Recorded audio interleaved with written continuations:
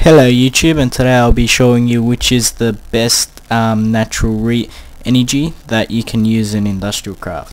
Starting off with the water mills. These water mills are generally very slow in collecting water. As you can see, the energy is passed through as it gains a certain amount. It's pretty slow. The total energy output is 3.56.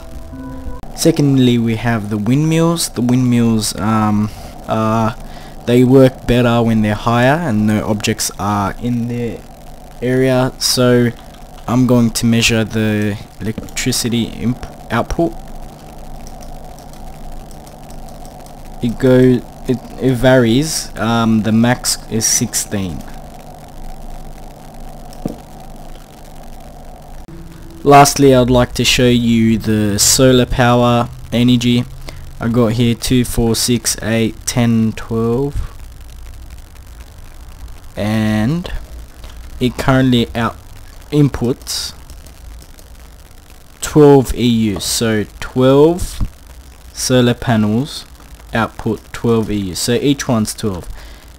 Okay, so from the data collected, you guys know that wind power is the most efficient, and it gives you a lot of energy, but at the same time you do have to spend a lot of resources on keeping the electricity in till it reaches a certain energy capacity you'd like it to reach.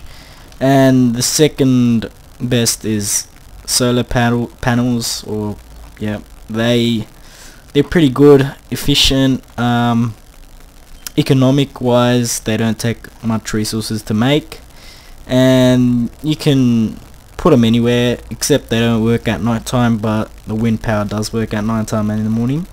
And the least efficient would be water,